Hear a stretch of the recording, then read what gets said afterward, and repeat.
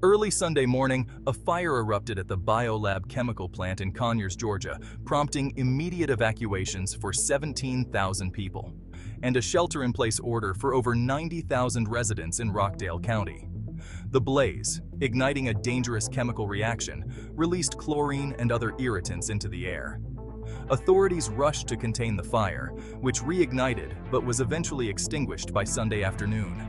Despite significant chemical releases, there were no immediate safety concerns reported. However, residents were advised to stay indoors with windows closed as a precaution, and local schools canceled outdoor activities.